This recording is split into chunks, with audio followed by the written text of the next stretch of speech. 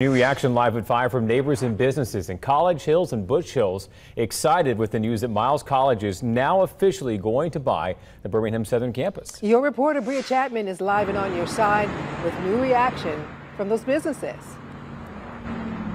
Yeah, that's right, Sarah. So I spoke to the operational manager at Creole Connection, who tells me they are excited to find out that all these acres will no longer be sitting vacant at Birmingham-Southern, and they look forward to feeding and also employing students and staff at Miles College.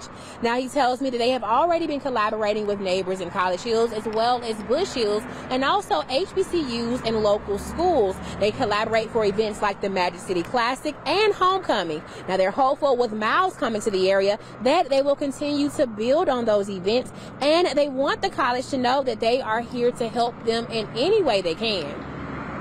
So we have Miles students that work here, so definitely bringing like employment opportunities to more students. That's always cool. Like, we're always looking for new ideas, like maybe somebody at the school want to come down and they probably want to incorporate homecoming with us. Like, we got a lot of space, we got that area over there, some of that over there, so just looking forward to doing something big with the school in the future.